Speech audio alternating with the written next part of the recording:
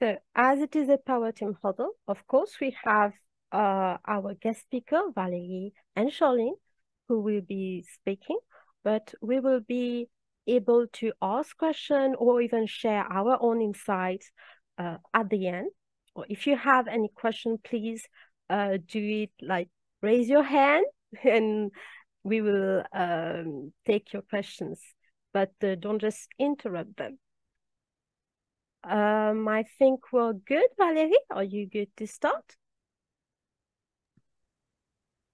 Yes, I am. Yes, yeah. So, You still have people joining? even if they are joining, we will admit them. Okay, Okay, okay. thank you very much. You So, excuse my everyone. voice at certain points in time because I've got a bad cough. Okay. No, it's all right. I think everyone can hear you, and we hope that it will grow better. Of course, your throat will grow better. And yeah, I'll leave the stage to you. Yes, sure, sure. So good morning, everybody. So we are very glad to be with you today and to be sharing with you on the Mauritius budget highlights. So quickly for the agenda.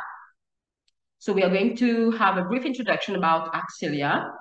And for the budget highlights, we'll be covering on the key measures impacting SMEs, corporate tax. On other taxes, we'll be talking also about personal taxation and about budget measures concerning expatriates.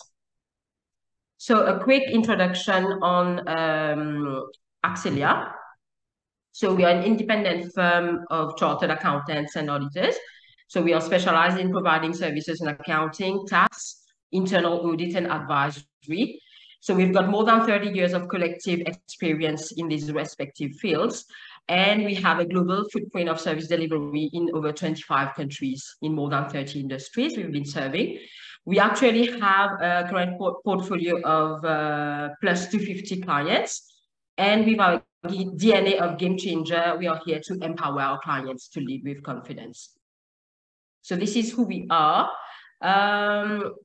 So we thank MBN really for having given Axcilia the opportunity to connect with you today. Charlene and I, we are the co-founders of Axcilia. We are also the lead partners and will co-present on today's topic. So in today's session, we'll be happy to share with you on key budget measures, mainly on taxation and incentives that will impact your businesses. So we'll jump directly to the section concerning SMEs. So for SMEs, the key budget measures, so I think as you may all know, we have a minimum wage which has been increased to 15,000 rupees.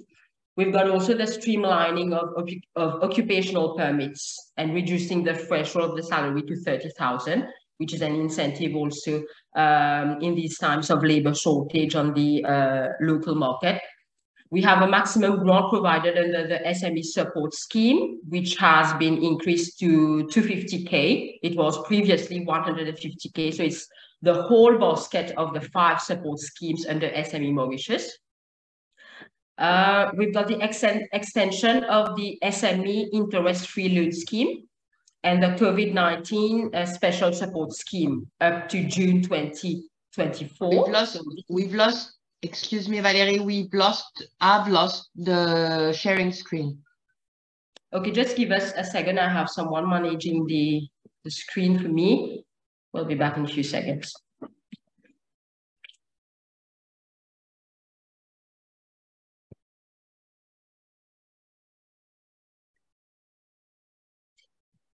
In the meantime, I just want to say good morning to Ali, Amir, and Priya. Thank you for coming to the Power Team Huddle. Good morning, everyone. Thank you. Thanks. So I guess in our audience today, we have more SMEs, right? Yes, I think so, yes. Yes, okay, great. So that's why we started with the with SMEs. Great. Sorry for this. This is the this is what can happen during live sessions.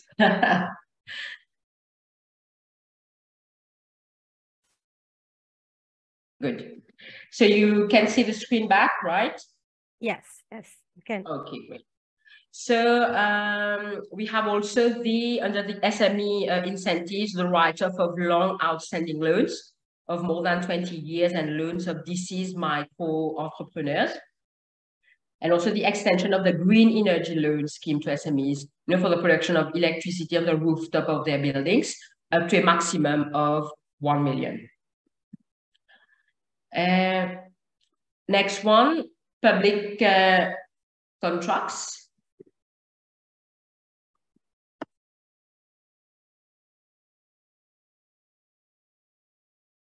One second. So I got an issue with my, just give us a second, please.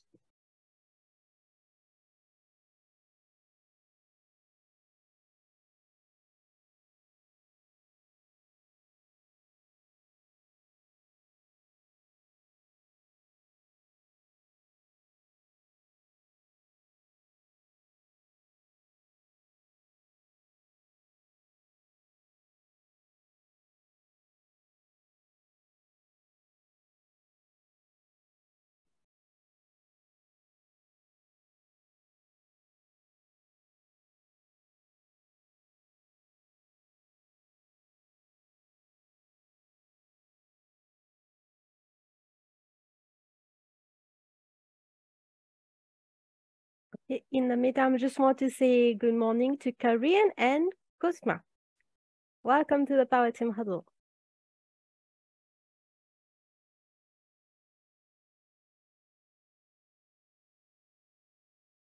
Thanks, Emma. So we're back. We are so sorry for this. We continue with SMEs. So public contracts, you can hear me and see my screen, right? Yes, it's good. Yes, good. So for SMEs, we also have public contracts below 30 million, which is now reserved to micro and small enterprises. And also micro enterprises will be allowed to bid for contracts of up to 1 million without a minimum turnover requirement, which is a really interesting incentive. And the extension of the DBM loan up to 25 million rupees at a concessional rate of 3.5% per annum. And we have also the SME employment scheme, which has been extended for another year.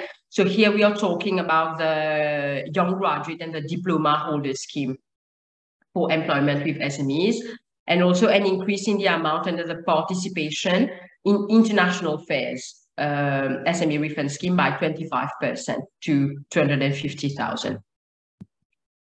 So this is the bulk of the measures for, the key measures for the SMEs. So now we'll move to corporate taxation.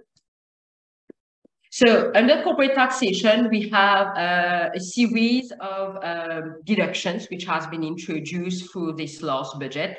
So we've got a double deduction granted to companies employing newly recruited women or women who were unemployed for at least a year under the prima l'emploi. And also a 300% tax deduction granted to companies employing persons with disabilities, still under the prima l'emploi scheme, and a double deduction granted to manufacturing companies in respect of expenditure that will incur market research and product development. This will no longer be restricted to the African market, but will be extended to all markets. But however, it will be limited to companies having an annual turnover of less than 500 million rupees. Double deduction on the cost of setting up childcare centers, and also double deduction granted to local companies participating in the financing, sponsorship, or marketing and distribution of an approved film under the film rebate scheme, which is more intended for theatrical or media streaming release, which will be subject to production being at least 90% in Mauritius. We've got also the monthly financial assistance, which is currently in place, will be provided to specified enterprises for payment of salary compensation for the year 2023. It will be between 250 to 500 rupees, depending on the sector and profitability of enterprises. And also good news, all outstanding debts under the COVID-19 levy as at January 2023 inclusive of penalties and interest, will be waived. So this will apply to companies who have benefited from the GWAS, Government Wage Assistance Scheme. So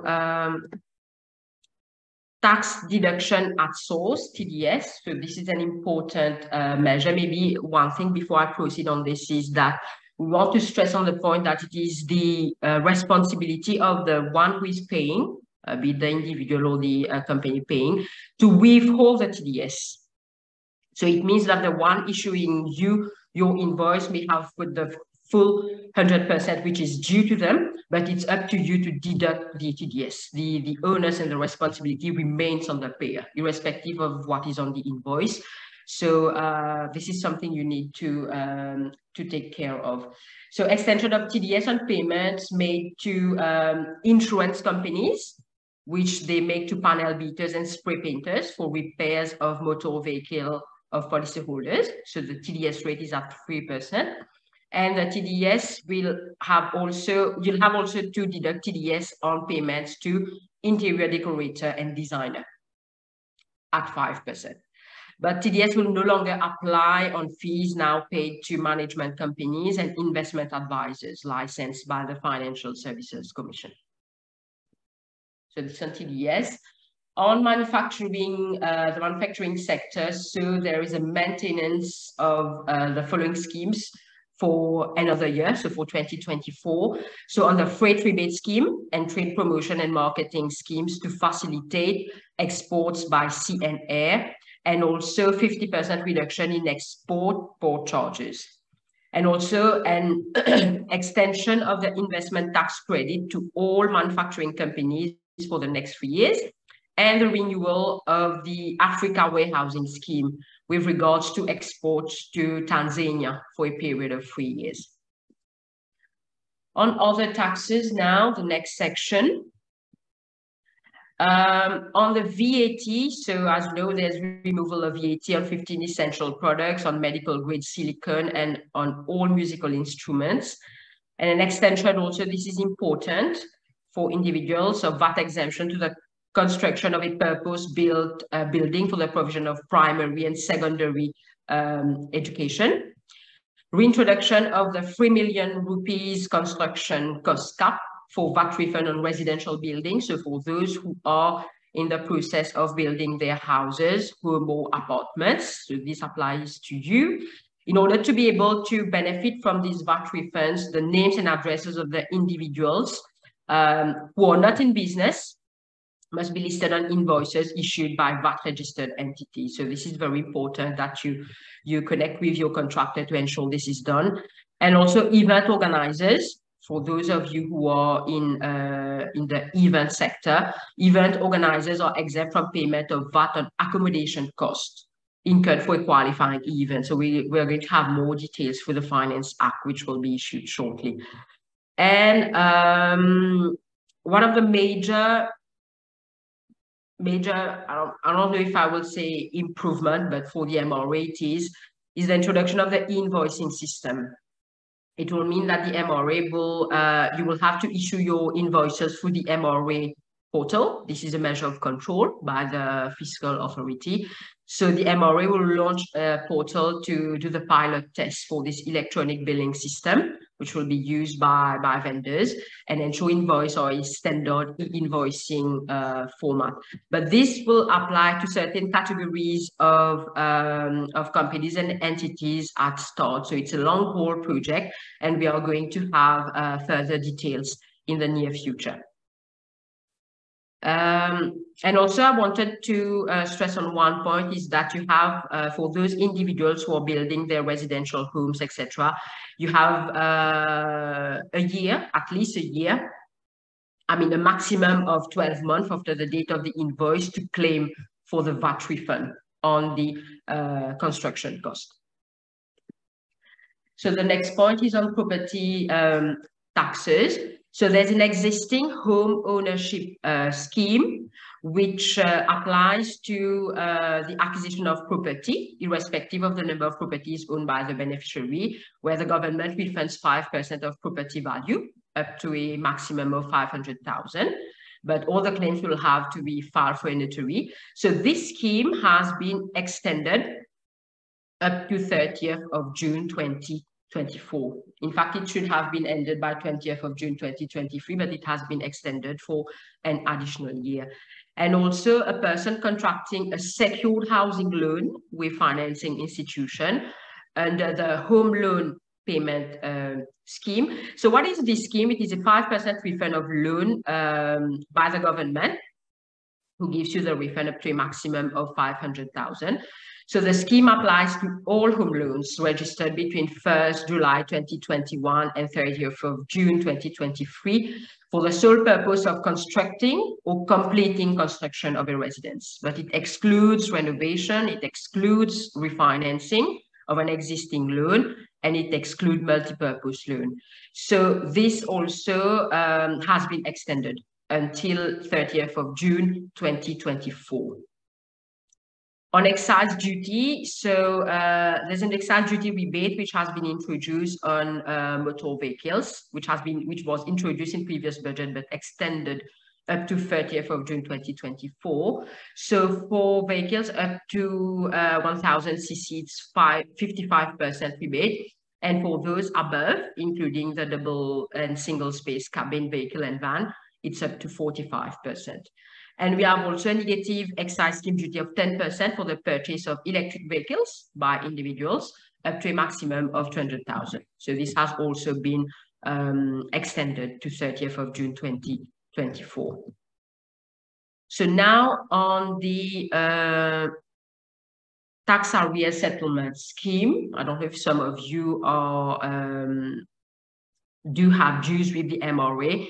So there's an extension of the TAS, which is providing a full waiver of penalties and interest for tax arrears outstanding, be it if you are under assessment under the income tax, the VAT Act, the GRA Act.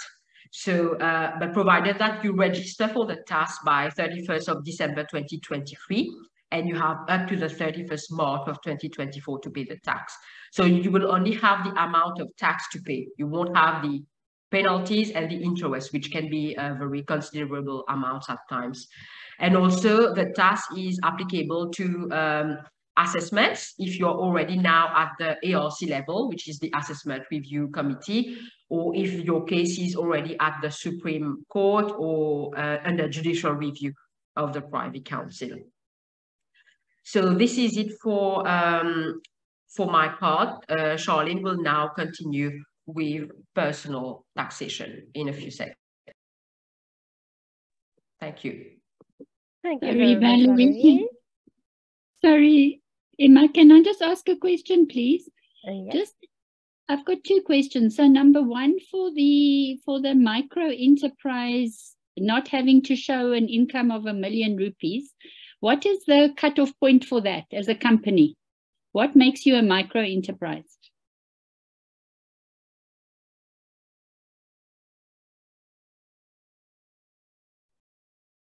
Sorry, maybe if we can come to the questions. I'm taking note of the question and we are going to answer everything at the end of the session. I think it will be more convenient if you're fine with it, right? Okay. And then secondly, if you can just explain, if you can explain at the end, Corinne. As I write it. No, you can answer it later. Okay, I'll just write it. Yeah, just give me a second. Just give me a second. I'm with you. Morning, everyone. Maybe I would suggest that if you have a question, you can drop it in the chat box. Yes, please. So that we can take note, and then at the end, when we have the question and answer session, we'll get back to you.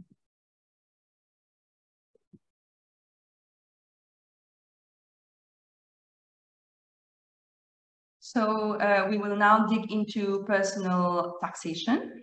We will look into the key measures regarding personal income tax, which I think will be of interest to you all here. We now have the introduction of a progressive income tax system. This is by far one of the best measures in our opinion, as the introduction of this measure will significantly impact on the tax bill of many taxpayers the coming year. So to recall that we already had 3 rates at which individuals were being taxed. As at 30th of June 2023, we were taxed at 10%, 12.5%, and 15%, depending on the annual net income of each individual. We now move to a progressive income tax, whereby the tax will be ranging from 0% to 20%. With a progressive income tax system, taxes on individuals will be varying at these rates, and this will bring more fairness and equity overall. So now on the next slide, you will be able to see the different rates. We will now, in a sense, have 11 tax rates from 0 to 20%, starting as from the first 390,000 rupees earned by an individual and ending above 2,390,000. So you will see on this table the different tax rates. The tax rate will be as follows. So for the first 390,000, you won't pay any tax. This will be exempted, tax at 0%. For the next 40,000, you'll be taxed at 2%. Next 40,000, you'll be taxed at 4%. Next 60,000, 6%. And the next one, 8%. The next 300,000 will be taxed at 10%. The next 300,000, 12%. Next one, 14%. And then it will start at 400,000 will be taxed at 16%, and the next 500,000 taxed at 18%. Everything above 2,390,000 will be taxed at 20%. So this one is a major reform, as it will definitely impact on your tax bill, but it will also mean that the computation of PAYE, the tax that you pay upfront, will be more complex. So we will have to bring more changes to payroll systems. Coming on solidarity levy. So this was not so famous because we were all asking in pre-budget proposal that this measure be waived. So now, now that it has been waived, it will mean that Mauritius will be more competitive in terms of tax perspective, because we were no longer being so famous for being a low tax jurisdiction, because somebody could have been taxed to nearly 40% when this measure is applicable, the solidarity levy. So to recall that the solidarity levy is imposed on individuals earning a leviable income of more than 3 million rupees. So this has now been abolished, and those who will be affected by this measure will be people earning more than 3 million in an income tax year. So the abolition of this measure will definitely make Mauritius more competitive and be recognized as a low tax jurisdiction.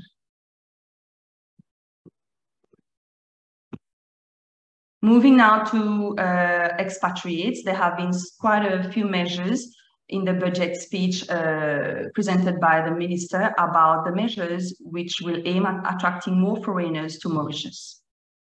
So we are now targeting investors, retirees, and young professionals. On the occupation permit, just to recall that we have 3 types of occupation permit, namely investor, professional, and self-employed. So the minister announced in the budget that the monthly basic salary threshold will go down from 60,000 to 30,000 per month. Occupational permit holders will no longer be required to have a bank account here in Mauritius, a local one. Applicants for occupation permit will be granted a business visa of 120 days without the need for them to leave Mauritius to submit an application. There is also the introduction of 18-month international expert training visa. There is also the eligibility for a premium visa for medical patients and retirees, as well as up to 2 accompanying caretakers.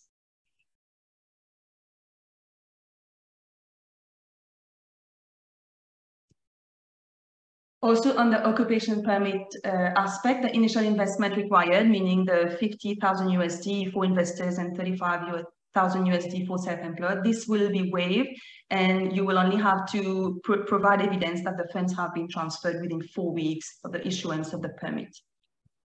Of course, there will be quite some monitoring on this one. Young professional occupation permit will be open to all fields of study. There will be also the introduction of free-tier system to fast-track the processing time for work permit. Recruiting companies will be classified by the Economic Development Board, and each category will have a specific time frame. The maximum duration of stay of 4 years, which was on carers, will no more be allowed, as they will be able to work in Mauritius as long as their service is required. New policy framework for employment of domestic migrant workers, meaning maids and babysitters, expected from the Ministry of Labour, Human Resource Development and Training. So we will have more details about this policy later on.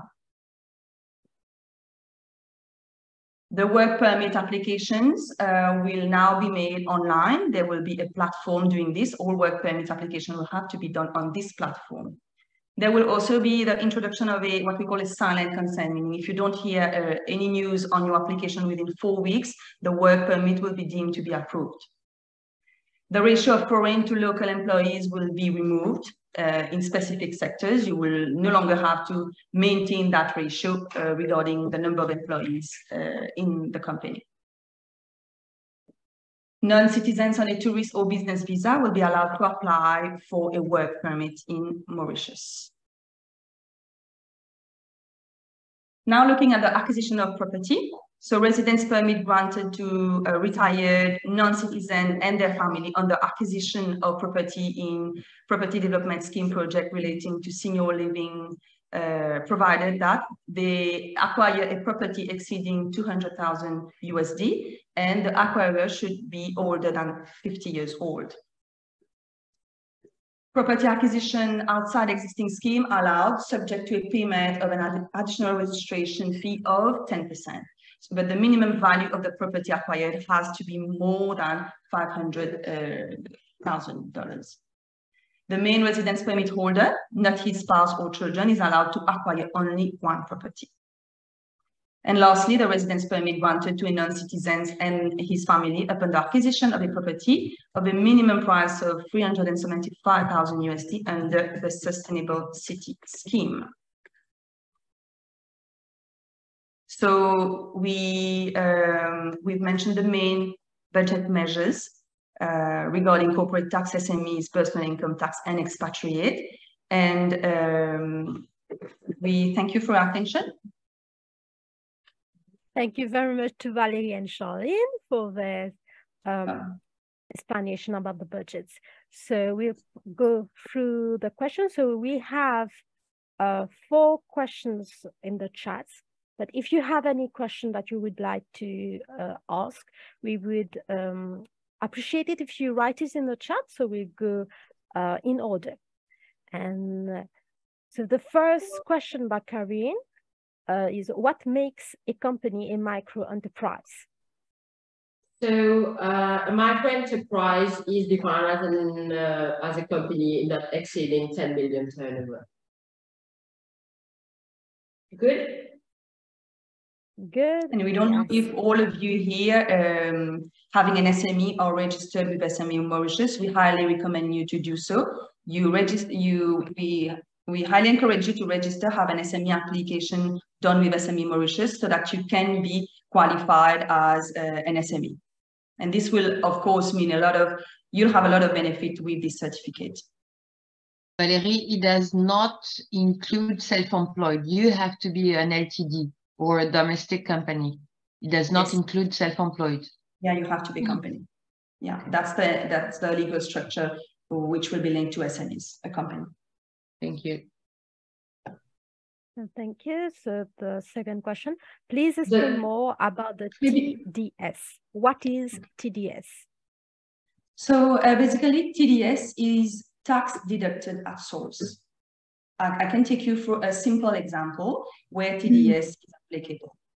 So let's say there's a list of service providers which are under the TDS rule. So for example, us accountants, consultants, we will issue an invoice to our client. If the invoice is more than 50,000 rupees, it is on, the onus is on the client to retain 5% of it and pay us that amount less the 5%. What the client will do is that they will retain that 5%, they will submit it to the MRA, meaning they will pay that tax in advance for us accountant, and they will pay the difference to us. So at the end of the financial year, what we will do, we'll ask from our client, just give us a statement of whatever tax you already remitted to the MRA on our behalf. This is what we call tax deducted at source.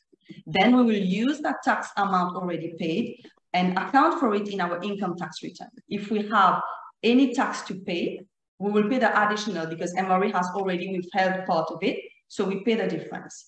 If we don't have anything to pay, no tax at all based on our income tax computation, the MRA will refund the TDS paid to us. Thank you very much. Is it all right, Corinne? No, I think I'll need more explanation, but I'll contact you directly, not to worry. Yeah, good thing to connect with Axcilia. So next we got Ziyad, and I think he will need to have a coffee connect with Axcilia too, because he's asking, do you offer payroll services? Sure, yeah, we do handle the payroll side for our clients. So we do the computation of the payroll for the employees. We prepare the pay slips with all the deductions, so our client will get the net pay. Then what we do is that we submit the contribution returns to the MRA on a monthly basis. So a month later, we just submit all the contributions to the MRA. And on a yearly basis, we also prepare what we call the return of employees to the MRA. We submit a statement of emoluments to each employee so that they can in turn prepare the income tax return. So our client have to submit to us whatever change there is in a month in the basic salary or any additional emoluments, deduction they have to apply on their employees' pay. So they send it to us so we can update any payroll details as and when required. His second question is, does the minimum wage mean that every employer has to pay at least 50,000 rupees to all its employees? Yeah, we are yet to obtain more information about this, but the minimum wage will be applicable as from the 1st of July 2023. So what this will mean is that inclusive of the CSG allowance that the government will give, every employee has to get at least 15,000 per month. So but you have to apply for the CSG allowance. The employees have to do so that we can at least get that amount paid from the MRA, and together with whatever the employee is paying, this has to be at least 15,000. Thank you. So this question is from Karen from Property Finder. I think a home ownership loan, is it only for Mauritian citizens? Yes, it is only for Mauritian citizens, yeah. Yes, okay, thank you. So the question from Nikki. Okay, hi, I didn't quite see the slide on the property acquisition. What is the difference between the minimum 500,000 USD and the 375,000 USD? Okay, so the property acquisition. Yeah, I'll just ask my colleague to just share this slide.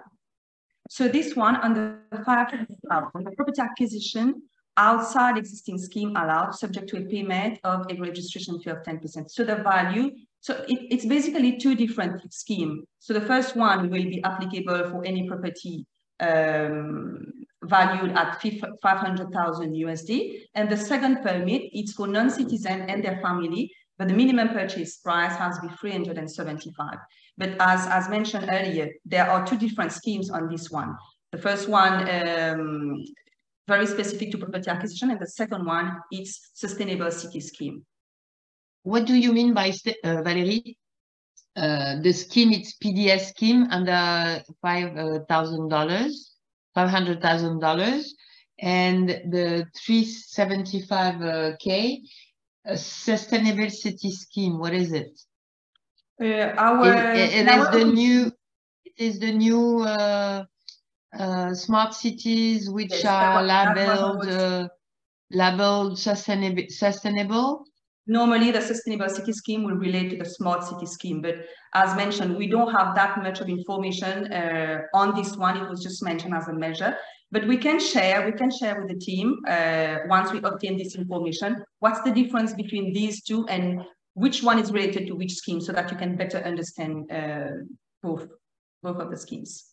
Okay, and what about the first point of the acquisition of property, meaning that the resident permit to retired non-citizen and his family on the acquisition of property in PDS project relating to senior living provided, acquisition price exceeds $200,000, the inquiry is older than 5. I don't understand what are the difference within the three. I mean, the first one is for the retired non-citizen with a permit of retired. The second one is for anyone who would like to have a property under an occupation permit or with whatever permit and has to buy a property more than 5,000 K. And you know, the first point on the residence permit, it's related to the retired non-citizen. So it means that a retired non-citizen with his family coming to live in Mauritius can acquire property in PDS, but this project will be related to senior living. It cannot be some other type of apartments.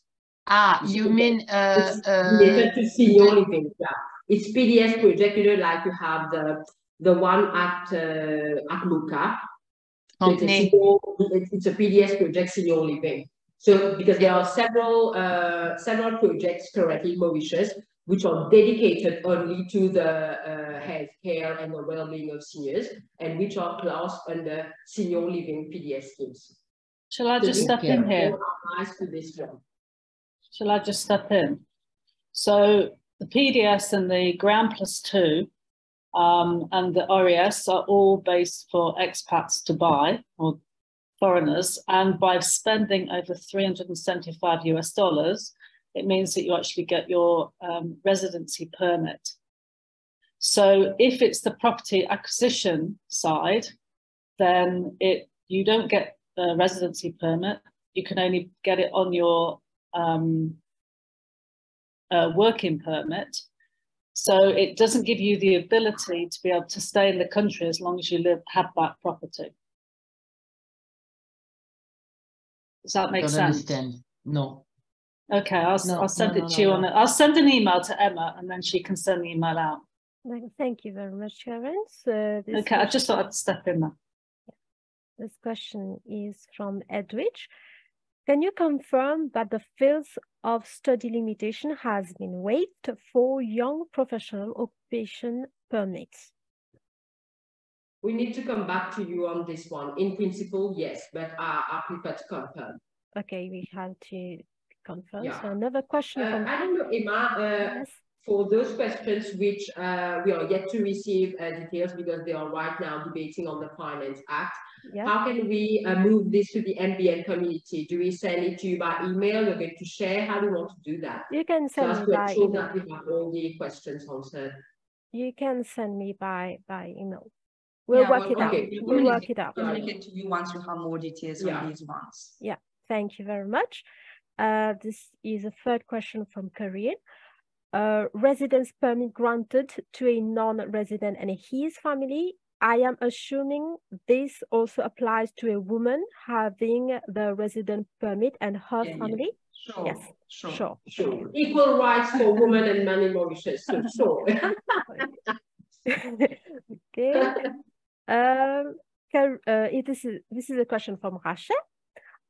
Can you re-explain the home loan scheme for first-time buyers? The home loan scheme, okay.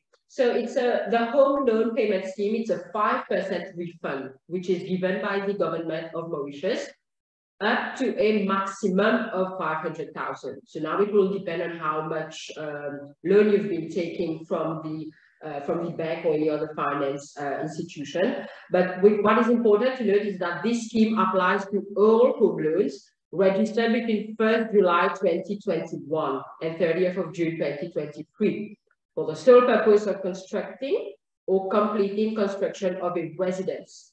But it excludes renovation to your existing house, it excludes refinancing of an existing loan, and it excludes multi-purpose loan. Okay. So it's solely for those loans which have been taken between the 1st July 2021 and the 30th of June of this year for constructing or for completing the construction of a residence. So you have 5% refund of the loan amount from the government, but it is capped to 500,000 in terms of the refund amount. Okay, so this is not a question, this is just Monique telling you, thank you for your excellent talk. And she's looking forward to receiving a copy of your presentation, but this we need to ask you first. Sure. We can and also we are also open to all those who want to maybe discuss further the incentives of the budget, how it affects your enterprise, how it affects your employees, etc. So we'll be happy to share with you over coffee. You can come down to our office also or online. So we are open on any option. So we can talk about how to make the best use, in fact, because sometimes, you know, we have a lot of schemes, like for example, the tax holiday scheme, but a lot of companies are not even aware of those schemes and they don't benefit. So we need our clients and our, the business community to benefit from all the schemes, because we pay tax so that we can also get something in return. So it's important that we benefit from all schemes. So if you want to have a connect or you want to have a talk with us, we are happy to engage with you. I will suggest that you input your contact details, on which email address you want people to connect. Okay. Just write the subtitle, email subtitle, Coffee Connect, but please share your login details in the chat so that people can connect with you for a coffee. I have a question about the electric vehicles. Is that include the hybrid, les hybrides? Or it's only full electric? No, it will have to be a fully electric vehicle. Okay. Yeah. Thank you.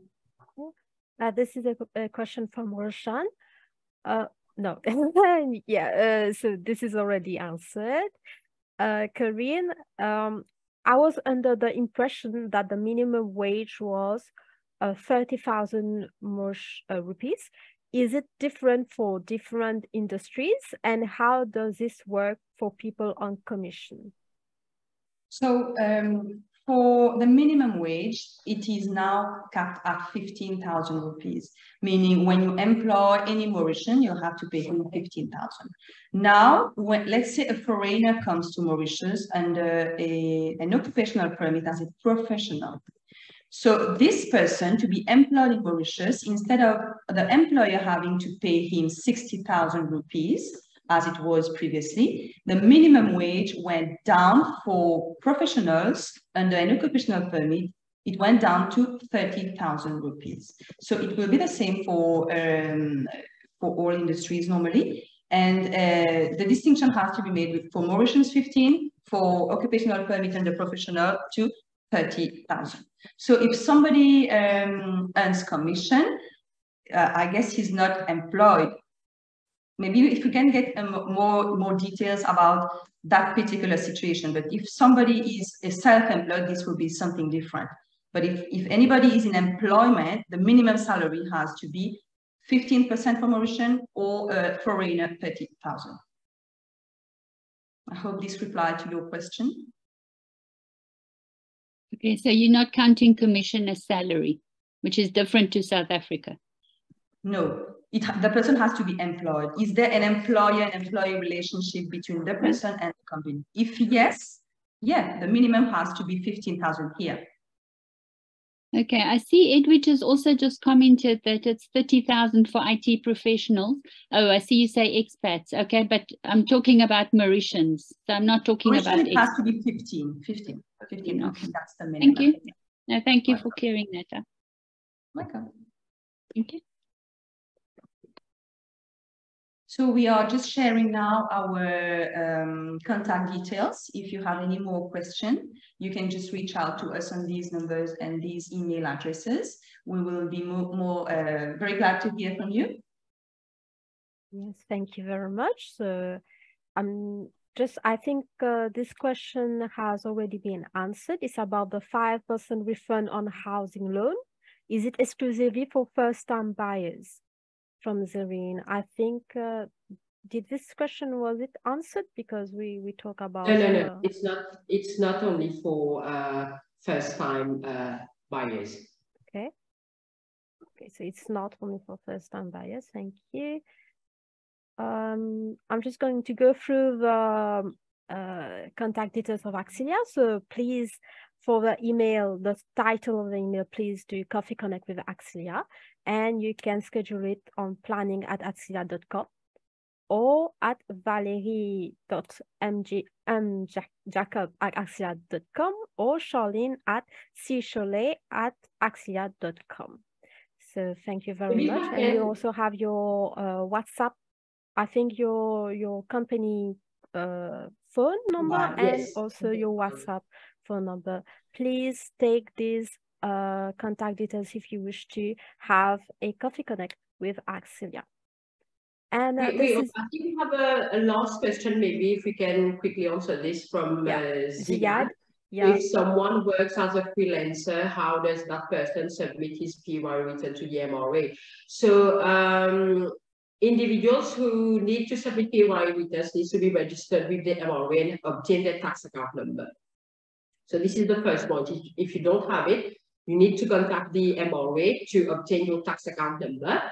And also you're asking, does his employer have to share anything with MRA? Yes, in fact, we have to complete the EDF the employee has to complete the EDF for himself on the MRA website. And in fact, the deadline is tomorrow to ensure that the correct PAYE is deducted from his salary, if it's applicable.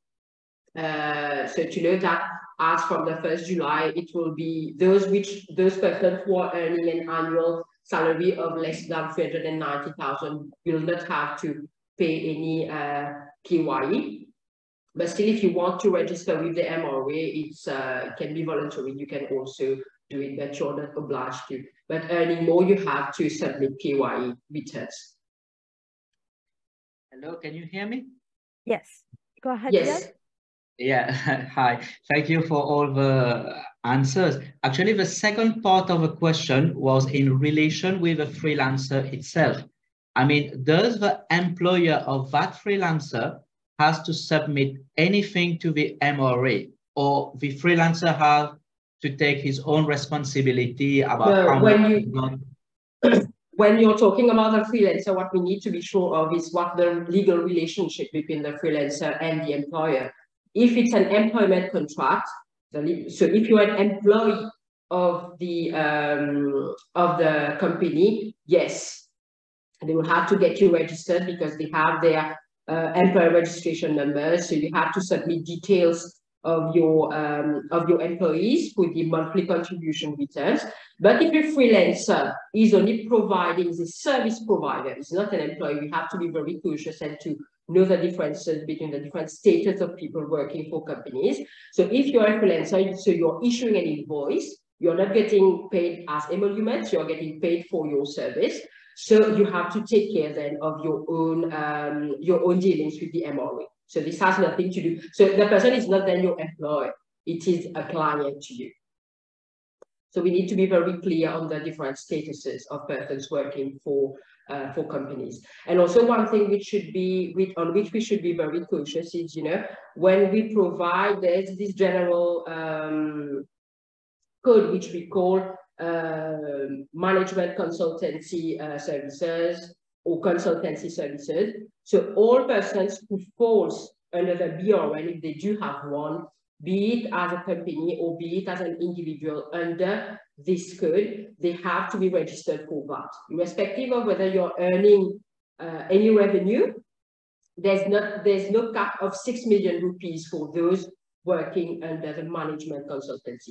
So long as you put on your invoice consultancy or anything which relates to that, the MRA will treat you as being you have the obligation to register for that. So this is very important. Why I'm telling you this, because we've got someone who just came to see us, but he was not VAT registered.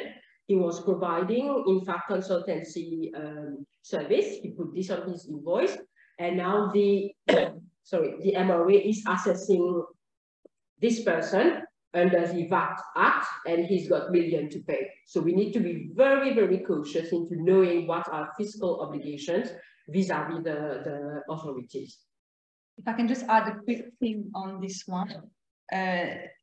If you are providing consultancy to your clients, you're invoicing the clients, you're getting paid consultancy fees, and you are not a VAT registered person, if you're being assessed, it will mean that MRA can go back to 2 to 3 years in time and ask you to pay that amount to them. So you will have to bear 15% in your own fees that you got. So there's no charging back to client. You'll have to bear the 15% VAT, the penalties, and the interest. You just have to be careful on providing consultancy and ensure that you have the proper registration with the MRA. Yeah. So in fact, it is any type of intellectual service, in fact, will fall under this category, and the MRA will always debate with you.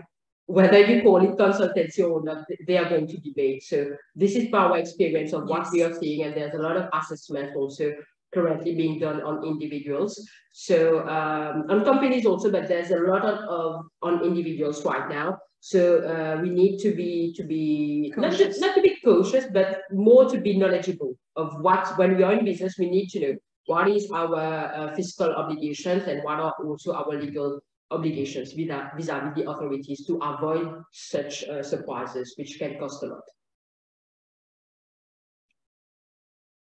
Good? Yes, thank you very much. Yeah, feel free to get in touch. We'll be happy to talk to you. Thank you. Yeah, do you have anything else to say? No, that's fine. Thank you very much. Thank you. Yeah. So if you have any question, you can ask, because there's no more question in the chat. But if you have anything else you want to say or to share about the budget, we can talk about it right now. So if does anyone want to get hold of your tax holiday, guys. So if you do have a company, I mean, for those who are newly registered companies, and maybe you have started or not yet started operations, so get registered with SME Mauritius. And after you obtain your SME certificate, get registered with MRA for the tax holiday. So it's in principle, it's over a maximum of 4 years from date of first operations. And as Valerie mentioned earlier, a quick reminder that the submission of EDF should be done latest tomorrow. For all your employees. Just remind your employees that they have to submit this to the MRA tomorrow. Thank you. I just want to ask a question, because I'm not really knowledgeable in this. For the SME, if somebody is just self-employed and just want to be a solo entrepreneur, but does that person can he qualify to be an SME, to be a micro company? I mean, can this person apply for this permit? I think, I'm not sure, to be registered as one, I mean. So normally the structure for you to get an SME certificate for the application, you have to be in a company. You can be a one-person company, like there's only you in the company being the shareholder and the director, but a company will be the structure that will be required for you to qualify. Yeah. And also what we always advise, I mean, so far as it is possible, because in some cases it depends also on the permit that the person has for those who are not citizens of Mauritius. But the main recommendation that we'll give to you is to get yourself a company, to have a company limited by shares or limited by guarantee, depending on your business activity, so as to avoid, any issue with your personal belongings. There's always a lot of risk associated when you operate in your own name.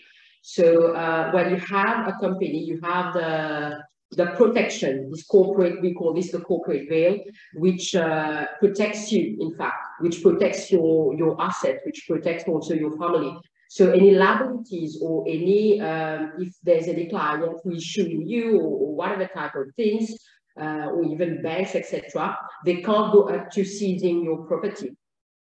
So having a company, it means that the company will bear the risk. The company will be like another person, totally separate from you as an owner. And then also what's interesting is that you can derive dividends, and dividends are no longer are not taxable. There's no limit. There was a limit of 2 million on the taxation of dividends, and there's no, this limit has been removed in the recent budget by the finance minister. So it's also another incentive to have your business registered as a company rather than operating in your own name. It also adds more credibility when you're talking to your clients and to the business community at large.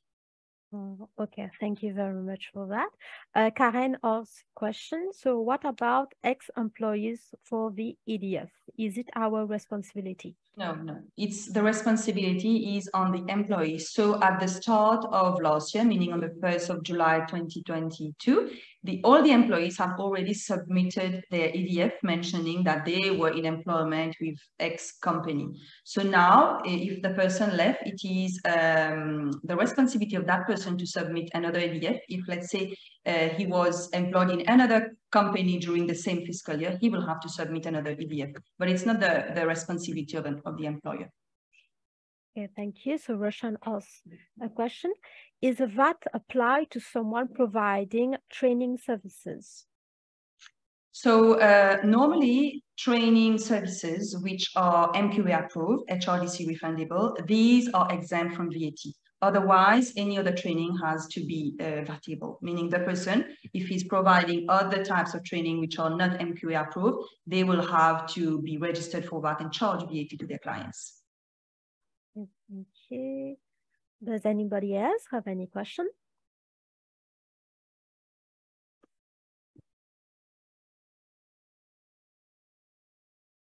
Nope, I don't think nobody's asking, but I just want to let you know, Valery and Charlene, that Edwidge is saying thanks a lot for this presentation. Rachel also said thank you for clarifying with a CRIPS presentation. Much gratitude. So I just wanted to let you Thank know. you. It was a pleasure to share with you. So way forward, I think what we'll do is that you all got our details. If you need anything, just shout to us. We will get the questions which were unanswered. Once we get more information from the government, we will just share everything maybe to you, Emma, so that you can share with the members. And most welcome anytime we can have a chat. Yes, okay, thank you very much. So Karen said a great session. Thank you. Roshan, thank you. And Karen, yes, thank you. Thank you, guys. Say hi to all our clients who are in there. All of our clients in here. So actually we have ended, I assume we are ended very much earlier than expected. We are supposed to end at 11. So I just want, I will let Axcilia share a bit about your company, whatever you want to share. So like take like 5 or 10 minutes, then I think we can go and do whatever we had to do. So do you want to share anything that you want to share about Axcilia, or you have a project that you need something like you want to share about? Just let us know. Maybe I would like to just share something about what Valery mentioned earlier. Now that we have so many instances of tax assessment, we've seen so many clients coming to us, and we would like just to put more emphasis on the advantages of having a company, like a legal structure behind the business. So we have instances whereby people are running businesses on their own personal name as self-employed, and when they are being assessed by the government, because you know the MRA, they look at assessment different ways. They have their, let's say they want to assess a pool of individuals. Now they can look into companies in different sectors. Now they are really being on self-employed. So when a self-employed is being assessed, we've seen clients having to provide so many details, like they have to give their personal bank statements to the MRE. Every money that came in their bank account has to be justified. This is very tiring and a lot of work to do, because the person has to remember, like 3 years back, who gave me money, what did I do with this fund. If I receive money, for example, from one of my family members and I spent it on any expense, if I didn't get receipt, I didn't keep the receipt, this will be considered as taxable income from the MRA point of view, because that person is a holder of a business registration card. So you'll have to be careful. We will highly recommend that people who are still self-employed and dealing their own personal needs, if that is to be considered, to move to a corporate structure. Like then, everything, if you have any assessment, the company will be assessed, the company bank statement, you don't have, the MRA won't go in your personal assets and liabilities. This will be highly recommended. I think that is something we saw recently, and we've seen a lot of people moving to more structured businesses, like coming out of sole traders, moving to companies. We will highly recommend this, because this is, they are quite aggressive on tax assessment recently, and the tax bill are huge, and sometimes not even the tax bill, but the moral implication mean that you have to drag this for over a month, dealing with them, explaining what is this fund, what did I do with this amount, and so on. This is hectic. And sometimes you'll be surprised with what they consider as business income. It can be some funds from your mother to purchase something for her, but they will query this, and then, you know, if you have not spent the money 2 to 3 days later, they will talk about remoteness of expenditure, and will treat, like, for them, the first point is, the rule is that they will treat all incoming as taxable income. Then, I mean, as business income, which is not true, because as a person, you're going to live, you're going to spend money at restaurant, family are going to refund you for whatever expenses maybe you've pulled and paid together for dinners or whatever, but they're going to treat it as taxable income. And then you will have the responsibilities of the taxpayer to prove that it is not a taxable income with documentary evidence. It's not only with explanation. So we've been quite surprised with the with how they're carrying out assessments and what they are treating as taxable income. So really, it's a great encouragement for you to, you know, go ahead and get company incorporated instead of dealing on your own name. That's too risky now. And one thing they even consider transfer money between spouses as being taxable income. So if ever your husband or wife sent you money, you'll have to get the bank statement of your husband to prove that, okay, the transfer was done, the marriage certificate, everything that was done after that with that money. So as Valery mentioned, we are encouraging people just to structure their business properly, get the proper structure in place, so that later on, when you have questions from the authorities, you will be able to reply, and everything is documented. Yeah, we can have, if you want to move from the status of solopreneurs or freelancers, self-employed, those having individual BRNs, to companies, we can connect with you and advise also the proper structure. Can you be alone? What it means to be alone? What it means to have 2 shareholders? What it means to have 2 directors, etc. On the different implications. You know, sometimes people are afraid to open companies, and that's quite legitimate, because you don't know what is awaiting you in terms of legal obligations. What does the government expect from you? What does employees expect from you when you are a company? And we are here to dissipate all those fears and to answer this question. We'll be happy to take you on this journey. Thank you very much. I saw just Karen said, I think it's sort of a referral for you. So sorry, I have to go. However, I use Axcilia and they are brilliant. They also can offer a service for teen sick and leave days. Yeah, what she means is that we can manage the sick and local leaves of your company. So we do the leaves management at our end. Yeah. Okay. On top of payroll services, yeah. We do that. And we also, what is interesting is that we saw that it is important for companies, for businesses at large, to understand the legal implications of employment, of having employees. So sometimes it's not clear. You don't know if someone is coming to you with this request. Do I have to accede to this request? Or can I give more leaves? Can she take more leaves? You have so many questions which have legal implications. So as part of our payroll service, we do offer this legal support, which today is very important. Oh, okay. Thank you. Yeah. That's great to know. So we have a question. Bye, Karen. Have a good day. Bye, Karen. See you soon, Karen. And so we have a question from Nikki. What do you suggest for commission earners also opening a company or separate bank accounts for income and personal use? Commission earners. So somebody's earning commission, what we will advise is that if you want to stay as a sole trader and do business on your own personal name, it is highly recommended to have a separate business account. Like everything you invoice your client, the money should go to that business account. And then whenever you want to draw money from that account to use, you transfer from the business account to your own savings account so that there's no mix between personal and business expenses and income.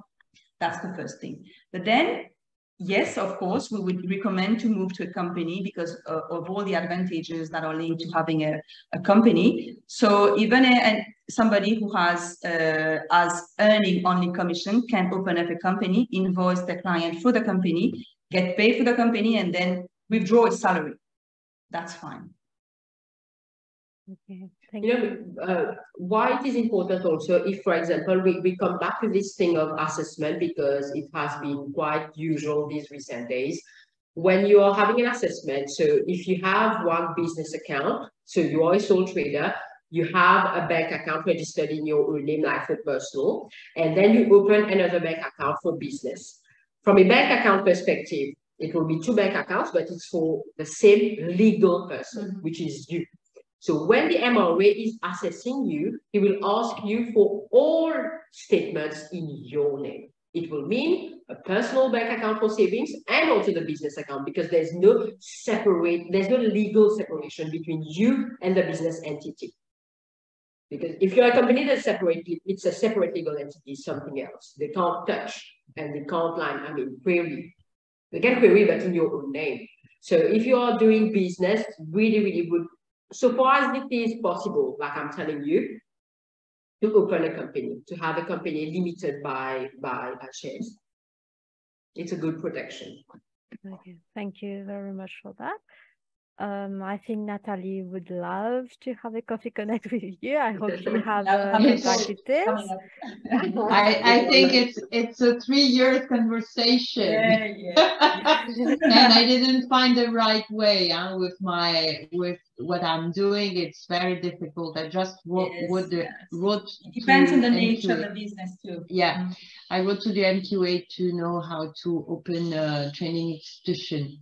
Yeah. Because as a trainer, I can't, well, it's complicated. Yeah, it's complicated. I hope that with Axcilia, they will ease up and simplify whatever you have to do. Always. So, Always. Dr. Len has... with Natalie for 3 years, I think. Dr. Len has raised his hand. Yes, doctor? I've just been informed on my Zoom that I am liable to penalties because I've been using, I operate in my own name. And the question now I like to ask is, what I've done in the past, how do I wipe that out if I'm going into the future? They've never, it's a bit rather complicated because I'm also working full-time for some, not full-time, but for a company, and they do all the tax deduction. But I've mixed it up, I think, with my 2 accounts. So that's how do I handle that? I don't go to Valery and go to Axcilia. Yeah. They will sort it out. Okay. No, it's always good to separate the two because you might not have been picked up by the MRA for any query or assessment, but it's always good to separate everything. So separate your salary and separate the business income that you earn in another bank account. Then from there, you withdraw and do whatever you want. But if they ask you, although you will have to provide a certified list of all the bank accounts you have, you will still be able to manage, listen, this one is only for business. This one is my own money that I use for my personal household expenses. Okay, thank you. Yeah. And also what I would suggest you is that if you decide and if there's a constraint and you need to remain as a sole trader, as a self-employed with an individual BRN, to keep as far as possible, and for the major expenses, even if it's for personal expenses, to keep the receipts and invoices.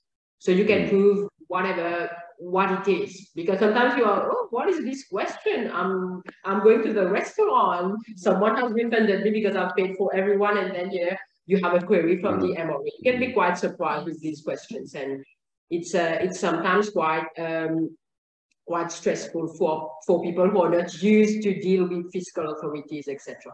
And they will come up with a lot of questions, but if everything is supported, like they say, supported by documentary evidence, you are able to explain to them where does this money come from, what did I do with this money, you have the documents, they will normally remove whatever tax they impose on this, but it's lengthy to explain and to go back so many years in the past.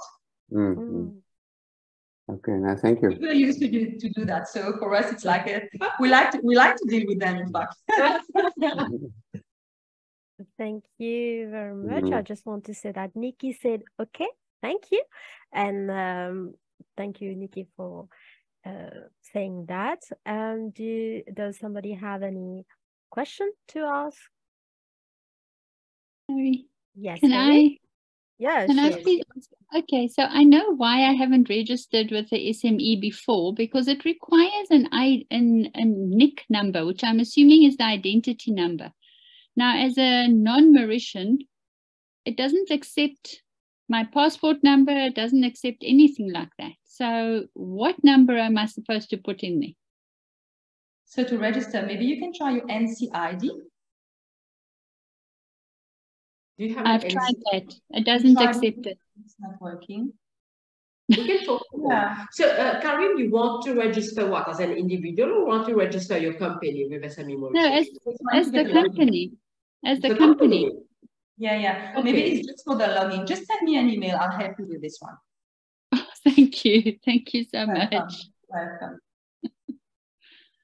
Thank you. Does anybody else have a question? Is everybody enjoying it? Yeah, good. I think I had a good question. Everybody was, it was a lively session. Okay, well, I think that because nobody is telling me anybody anything, so I assume that you have, or any question that you have, you will maybe have a coffee connect with Axcilia. I really encourage it to have a coffee connect if you want to have more details. And I think for me, I really appreciate you, Valery and Charlene, to answer my question about self-employed and the importance, I think, of separating between being a business and being in a self-employed. I didn't know that, but I'm thankful to learn about it. I'm not sure, maybe I will use it soon. So thank you very much. I just want to say that Kuma said, wait a minute. So thanks a lot, guys. I have learned a lot today. So Kamas is saying that, and Nikki is saying, thank you, Nikki. So you have done a great job, Emma. It was a good session. Goodbye, everyone. Thank you, Nikki, and have a nice day. And Natalie said, thank you very much. As always, Axcilia is the best cabinet. Good. Thank you, Natalie. Thank you for being our best supporter. Really, I recommend, we started 3 or 4 years ago, I don't remember, at the beginning of MBN actually, and they are really, really helpful for non-resident, sole entrepreneur, self-employed and everything. Really, I encourage you to go through Axcilia because it's the only cabinet that knows about self-employed and foreigners, and it's very, very important. So I recommend it. them Thank to you very much. Yeah, thank you very much for the referral. Okay. I just have a question. Yes, Just a from question. Roshan. Yes. Is there any limit before someone should charge VAT? Yes, there is. In fact, the limit is on the turnover, so it's 6 million. But what we need to note is that there are certain categories of trade which needs to be compulsorily registered for VAT. So, for example, for us as accountant, we fall under the category management consultancy, which I was mentioning a bit earlier. So, be it we do 1 rupee, 0 rupee, or 100 rupees, we've got to be registered for VAT. The limit of turnover doesn't apply to some categories. And there's a list which is available also on the MRA, which is very explicit and available quite ready at hand on the MRA website. Okay. But if you don't fall into this category of trade, then the limit would be of the turnover, which is 6 million for quarterly VAT. And then if you exceed 10 million, it will be monthly VAT returns. He just commented, I think consultants are also like accountants. Yes, consultancy will have to be registered for VAT. There is no limit of turnover. So as soon as you get registered, I mean, be it your company or you have a BRN from the register of companies, you have to be registered for VAT. So if you are not yet there, please do it quickly, because if they come and then say, okay, you have not charged VAT, and then it's going to be an issue on that one. You need to be registered. And maybe one last thing, if you don't want to be annoyed by the MRA, please file all your returns on time. Yeah. So you don't really fall into the sample, you know, I mean, you have less chance. Because those who don't file are categorized as non-filers. For them, they have like a pool of these clients. So they will reach out to them. Yeah. Sooner or later, they will reach out to them for queries. Yeah. Okay. And remember, our job as a self-employed or a company's owner is not to be accountant. So please go to an accountant, give them this work, which are not ours. We are dealing with clients, we are dealing with looking for them. So this is not the job of the sole entrepreneur or even a company. Really have an accountant. Focus on your core tasks, and let others who are professionals in their field do the job for you, administrative and also accounting, etc. It's like communication. If you're not a communicator, if you're not a marketing man or woman, let do the specialist. You're not. Yes, what is the amount to have to file monthly, your VAT? 10 million turnover. 10 million. 10 million. And you have to ensure that whatever VAT returns you submitted to the MRA in a year, the turnover that you eventually declare in your income tax has to be exactly the same. Yeah. Otherwise, they will pull out a difference and then they query you. Yeah. Thank you. So Amir say thank you very much. He had to leave because he had another meeting. Steve Walker said thank you. Excellent session. Bye. Bye, Steve, and have a nice day ahead. And I just want to say last things before we go. So thank you very much to Valery and Charlene for their talk, and also for answering all the questions. And thank you very much for that. I believe that we will be able to share the recording to other members. But really, I'll say it again, I really encourage you to go to Axcilia to have a coffee connect. If you have any questions about accounting and all their services, go to them. And that's it for me. I don't know if you have any other questions before we end this session. So I just want to let you, yes, Corinne? Emma, I have a non-topic related question. Seeing as I'm coming to Mauritius, have you sorted out the dinner thingy that we were going to do with Evelyn for the following week? No. And so we've not had invites, we've not, okay. No, I just wanted to know. Thank you. Okay, and I'd love to meet all of you in person when I'm there. I will let you know. So Valery, I'd love to come visit you and actually sit with you and sort this out. No problem. No problem. It will be a pleasure. Mm. And Edwidge, I'll definitely see you. The rest of you, hopefully I'll see you around. Okay. You guys, thank you very much. So much. Have a nice Thank day. you. Emmy, you've done well. Merci. You've done well, and I want to congratulate you for managing this session. Okay. Thank you. Thank you. I just want to let you know, remind you, I'm not Denise, I'm Emma. I'm not Denise, I'm Emma. But I just want to let you know, Denise said good morning, and she hoped that we have enjoyed the session. And she'll be back soon, maybe tomorrow or on Saturday. But thank you very much. So I'll say bye-bye. Have a And nice have a week. good day. And Bye, everyone. Bye.